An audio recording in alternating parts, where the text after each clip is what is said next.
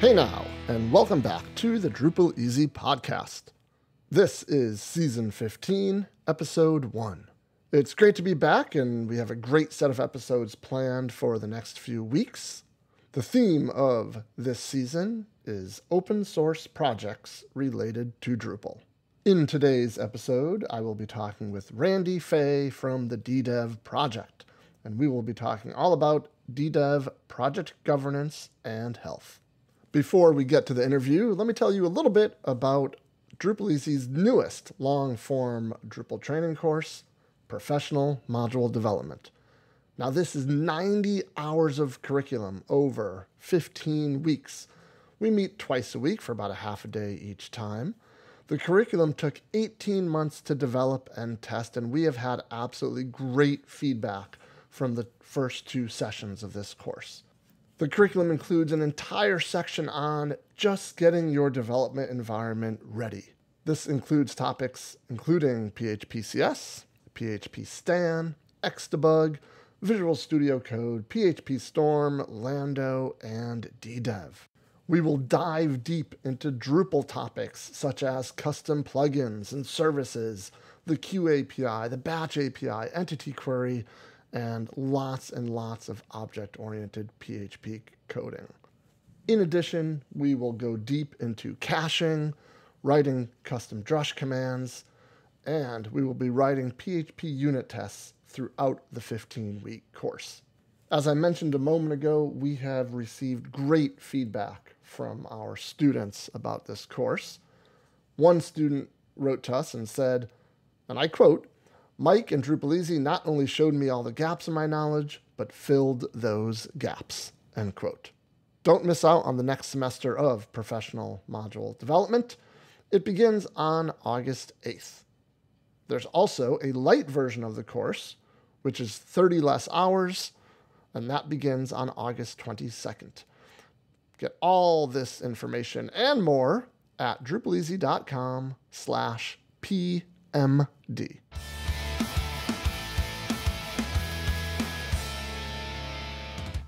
Welcome back to the DrupalEasy podcast, Randy Fay. How are you doing, Randy?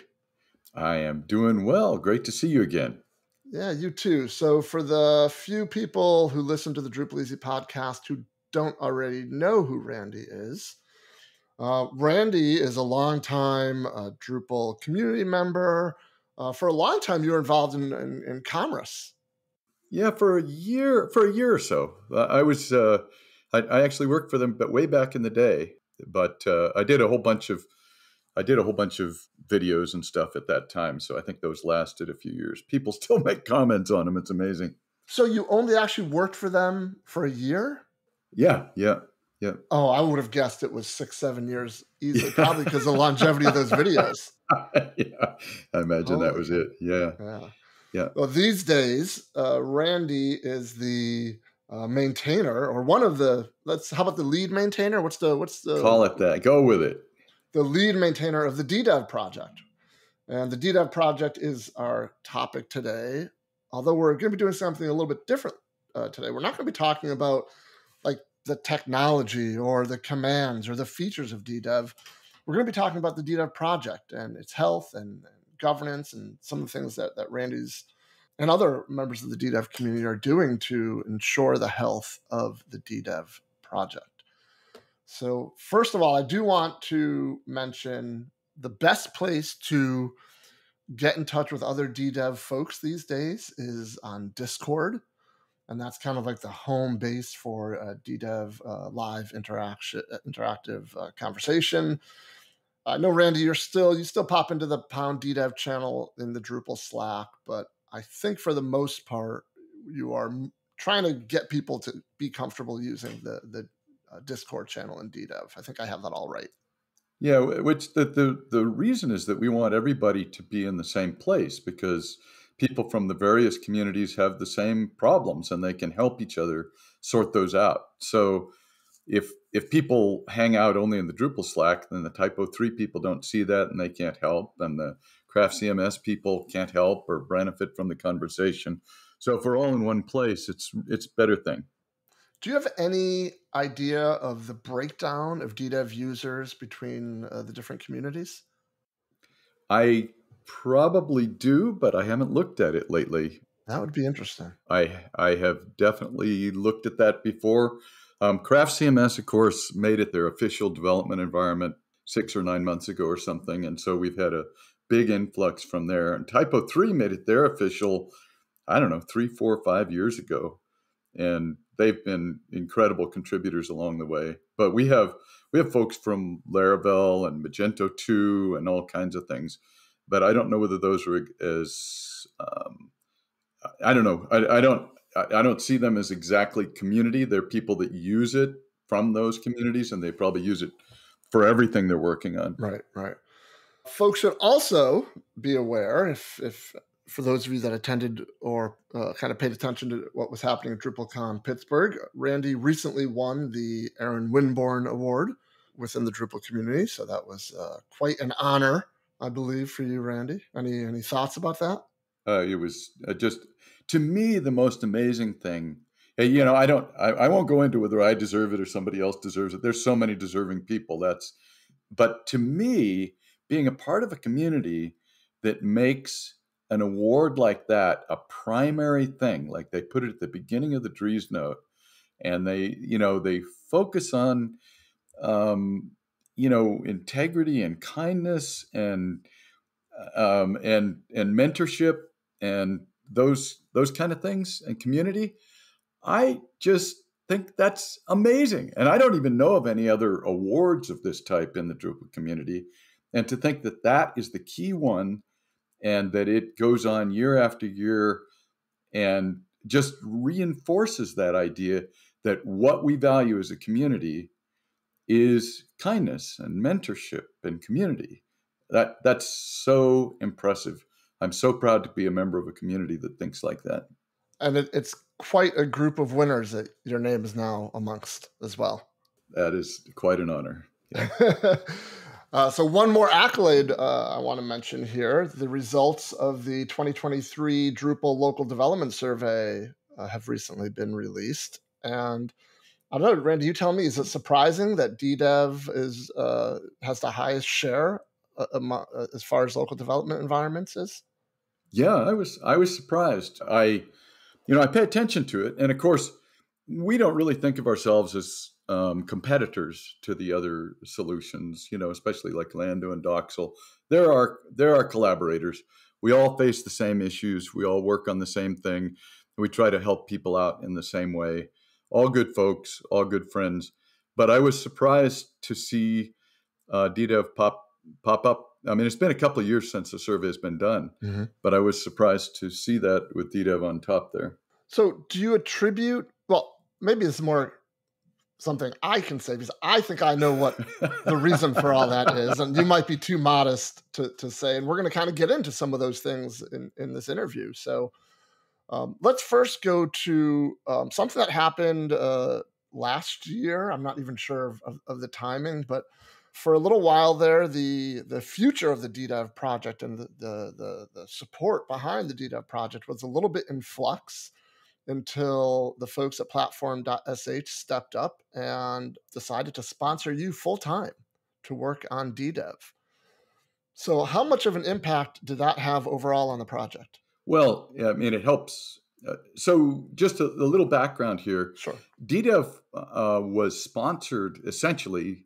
I mean, the company that used to be called Drud that lost its funding a couple of years ago had let me work on DDEV and support everybody for 5 years. I mean, they were generous. They let me, and essentially, I didn't really want to work on any of the other things they had going. I wanted to work on DDEV, and they let me do that. And they just let me go. When they lost their funding, it didn't actually impact DDEV because I just kept going the same because that's what because I don't have the big financial needs that a lot of people would have. And I just kept going. I didn't have any concerns. But lots of people in the community did have concerns because they want to see a big name behind it. So, and there was a little bit of drama that I won't go into about the DDEV trademark and about the things like that. And I even thought I might have to fork the project to give it a new name. But that got sorted out by Platform. So that was a huge win that Platform sorted that out. And I should mention that Platform has also licensed the DDEV name back to the DDEV, to the local dev foundation, which we'll talk about in a bit. So so it sorted out a bunch of those things. Like from my practical day-to-day perspective, it was not, like it didn't interrupt me, didn't interrupt the community. But from people's perspective, and of course from that trademark issue, lots of good stuff done by Platform, and it took a lot of work by them to make that happen. And I think those of us who are and have been DDEV users, it was a big sigh of relief about any angst about the future of the project just kind of melted away with all of that. And I'm sure for you as well. Yeah, I didn't have any angst, but I don't want people to have angst, So well, it's kind of a big deal for those of us that make their living from Drupal, who we need good tools. And if we find a tool we like and it works for us and it's flexible, we don't want to see that tool go away. That's right. So there's absolutely right. Yeah. Thanks to Platform for stepping up and doing that. And as you can imagine, it wasn't. It probably wasn't a very easy thing. There were people who were moving on to other responsibilities who stayed to try to drive that home and make that happen inside Platform. So thank you to all of you that worked on that. So in addition to that, I know that there are a number, including DrupalEasy, of folks who sponsor the project on GitHub. So I don't know what the dollar amount per month or anything is like that, but is that going towards other contributors to the project, or what's that money being used for? Yeah, so the GitHub sponsors and other ways to contribute. There's many ways to contribute. GitHub sponsors is easy because you just click a button and go for it, and it's done. But we have many other ways. We can do support contracts, and we can do PayPal and all those kinds of things. And we do encourage you to do that. The money that comes in goes to the highest priority is to other contributors, not to me. I don't get anything. I get a salary from Platform, so there's no impact on me. But we do have two other contributors that have been paid: Simon Gilly in Switzerland and Matt Stein, who's done amazing work on both the docs and the DDEV.com. And so they have been paid. We have pretty much used up our spare money already. So we are definitely, we have a goal of, our current goal that we state is about $10,000 a month. Our current income is somewhere around $1,500 a month. And we would like to make the project sustainable for the long term and not just dependent on me. And there's a lot of perspectives on that. But one of them is we want to make sure that it's not just dependent on me and only me being the paid person to do it, that other people have the full privileges. So there's many, many aspects to having a full maintainer. We want people to have the privileges and the permissions and everything else that they need to do, and to know how to do those things. Right. And that's a harder job than finding the money. I'm pretty sure that we'll find the missing money pretty well, and we're working on that. But anyway, that gives you a quick overview for a small question. Yeah, I know. Well, you mentioned money, and there has to be a way to manage all that money. And I guess that brings us to the Local Dev Foundation. So why don't you tell us about that and its origins and where that's headed? You bet. So the Local Dev Foundation is just a Colorado nonprofit, and it will become a 501c3. That's the U.S. term for a nonprofit that you can do tax-deductible donations to, which matters to some people. The Local Dev Foundation will change its name to the DDEV Foundation this year because we've got that trademark license now. And it's mostly just, right now, it's just a thing to have a bank account and to be able to manage infrastructure costs and to pay maintainers. But that's an important, it's kind of a sign or an indicator that the DDEV project is not just all about the technology, but it's about building a project that is sustainable over a long period of time. That's exactly right. Yeah, and that the advisory group, which I know is on your list to talk about, Every single meeting for the last 2 years has been pushing on that, saying, we got to work on this. We got to make sure we got to talk about all the sustainability issues. And the money is, of course, something that money is the easy part in a way, but it's a fundamental thing. And like you say, it's a pointer to the overall maturity and health of the organization. So you mentioned the advisory group. Tell us about that. So we have a DDEV advisory group. It's an informal group that everybody's invited to. We meet on the first Wednesday of every second month. So our next one will be in the first Wednesday of July. We do it at a time that's good for the US and Europe, and unfortunately really bad for Asia and stuff. And I apologize for that. But it is great to have as many people as we do there. Everybody's welcome to it. It's always announced a number of places. I add people to the invite list, as you know, if you just say, I'll add you to the invite list, give me your email, I'll give you, put it on there. But the people that show up every month are really interested in the health of DDEV. And of course, they probably have a bigger say as far as how things turn out and where they go, because they turn up and make their voices known. So it's a great group of people. And like I say, they've been pushing on sustainability and financial sustainability for as long as I can remember. Yeah, I've been to, I think, 3 meetings now. And like, I don't believe I've been witness to any technical talk. It's all about governance, the health of the project, and making sure that Randy is not the only contributor to the project. It's all about just kind of growing it and finding new contributors and enabling folks who want to contribute but aren't necessarily sure how or what the mechanics behind that are, which kind of leads me into the new DDEV.com, which was actually built by a member of the community whose name is not Randy. Yeah, Matt Stein, and he did it on his own initiative. It was a very, and it is a non-trivial thing that he did. Not only did he build a beautiful new static website that everybody can now contribute to, the repo is ddev.com-frontend. So everybody can now contribute to it. So if you see a typo or something that's out of date, you can do a PR, which before it was a WordPress site that well, how are you going to fix that? Right. So it's fantastic. So not only did he do that, but he successfully imported all of the relevant content from the old dusty ddev.com WordPress site, which to me is amazing. Yeah, and so ddev.com has, very handy links at the very top to the GitHub project, to the outstanding documentation. It's the home to all of the blog posts, which I think, has anyone else blogged from there other than you yet? People have over the years, but mostly It's just me. But I invite you.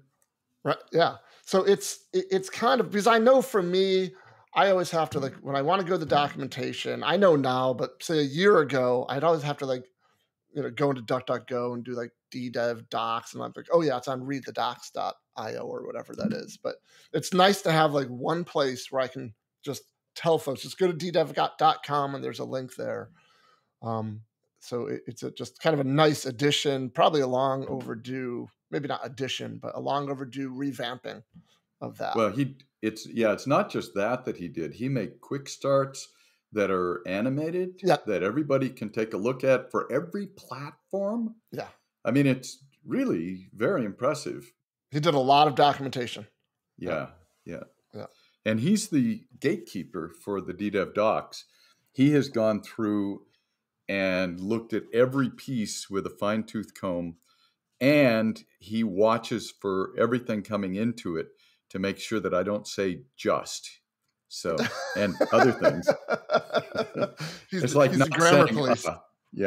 He's not just the grammar police. He's the content. He thinks about content and how you express, how you communicate. He's a communicator. So, what are the maybe prospects is the right word? I'm not really sure, but are there other technical contributors to DDEV at this point? There are. Here and there I see some, but tell us about, what kind of contributions you're seeing on the technical side. There have been quite a number of people who have made important technical contributions to DDEV, made PRs.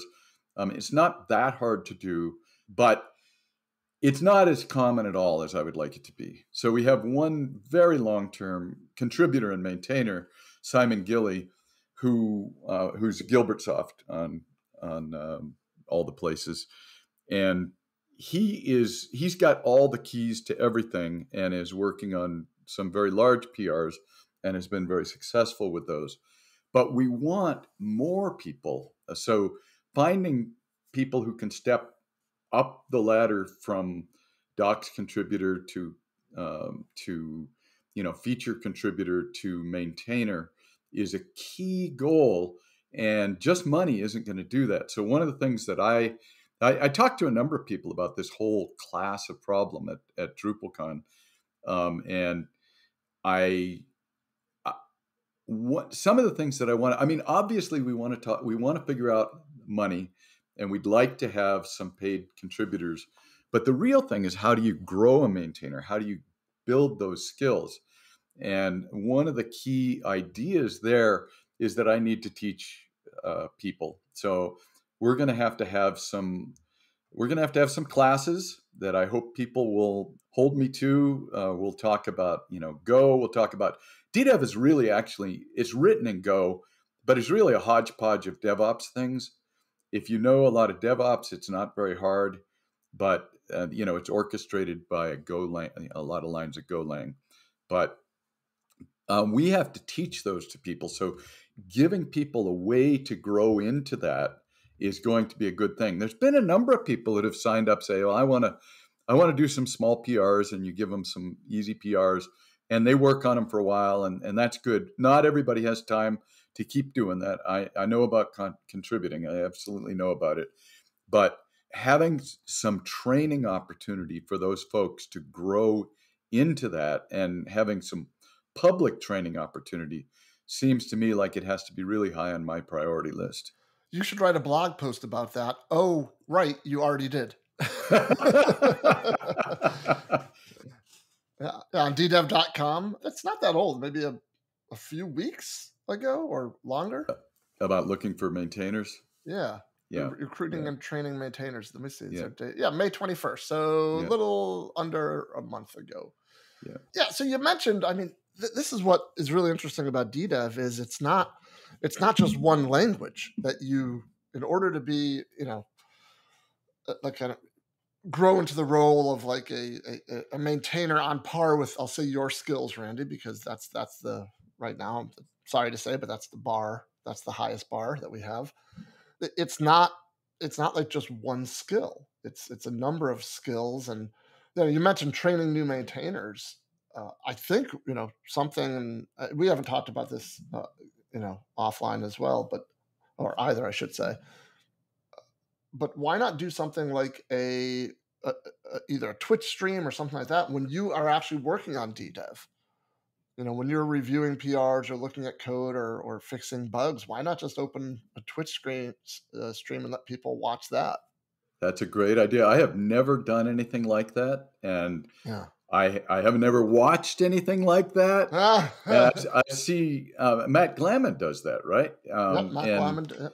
Maybe I could watch some of his and learn his technique, and maybe it would be useful. Maybe it would. Does anybody actually watch that stuff? See, old people don't know whether anybody actually watches. I think young people definitely do watch it. Okay. Well, that's who we want to watch it, right? And I think the other big hurdle for folks is always, and I know this just from being a Drupal trainer, is getting that development environment set up. So obviously getting a DDEV development environment set up, I'm going to guess, is very different than getting a Drupal development environment set up. So that might be something. And then, for folks who use Drupal day to day, for folks who use DDEV day to day, would they want kind of the stable version of DDEV available to them for their work, and then also a development version of DDEV for their DDEV contributions and things like that? So being able to switch between those two, I think those are all skills that are kind of, I know for me, that's kind of like, I have no idea how I would do that. And maybe it's already documented and I just haven't, gone poking around for it. But, I think recruiting and training maintainers it's a big goal, but I think it's one of those goals where it has very logical chunks. So I would love to see, I completely agree with you. I think that's the natural kind of evolution of things for the DDEV project is growing the number of contributors. It's doing the Twitch stream is a great idea. We do have some excellent docs. I mean, if you go to the ddev.readthedocs.io, the development tab has really quite a lot on it. And that, it tells how to test a PR, it tells how to test the head version. And because we have such an impressive automated testing suite that runs on so many places, it's usually pretty safe to use head. So there are a number of people who just use head, and they do fine because I'm very, very happy that it's as stable as it is. You are doing my job for me, because the last topic I want to touch on, which I'm always impressed by, and I don't know how many people are aware that this exists, but tell us about this DDEV testing suite environment. I'm not sure what the noun is that you use, but every time I've heard about her, I think you've actually posted a couple pictures of it online here and there, but kind of tell us about that, because I think that is like super impressive for the DDEV project.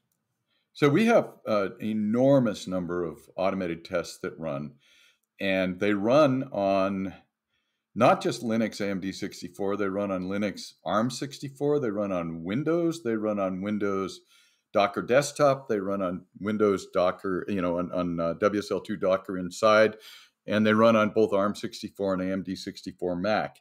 And so right to my left, as we speak, there are several Mac Minis and several Windows Micro PCs, because the Windows and Mac are either difficult or expensive to get.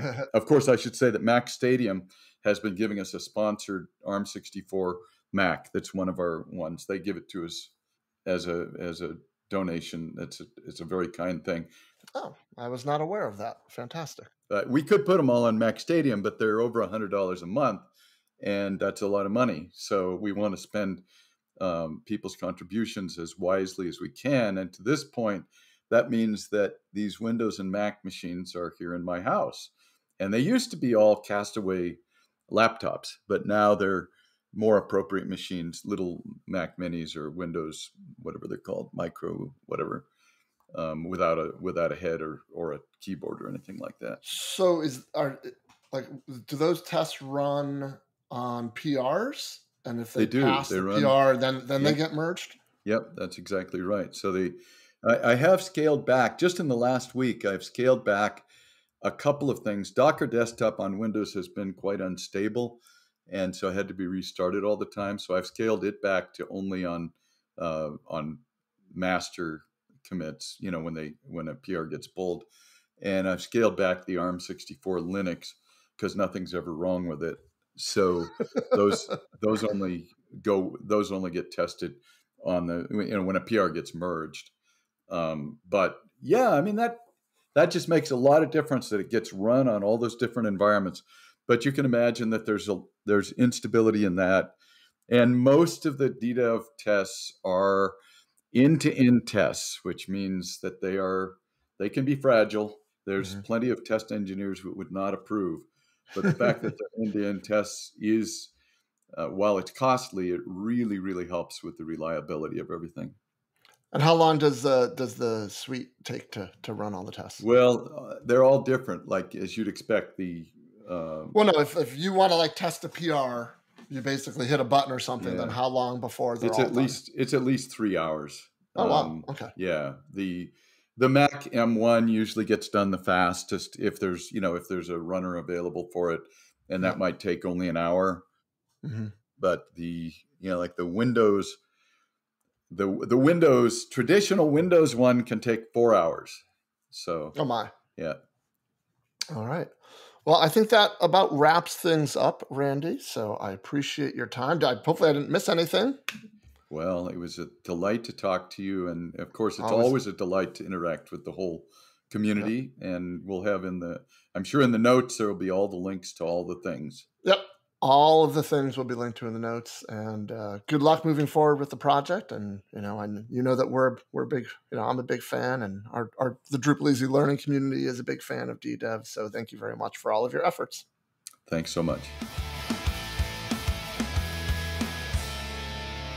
Thanks for listening to the DrupalEasy podcast. Don't forget to check out all of our long-form Drupal training courses at DrupalEasy.com. And stay tuned for the next episode of the DrupalEasy podcast, where I will be talking with Rosie LaFave from the Islandora project. See ya!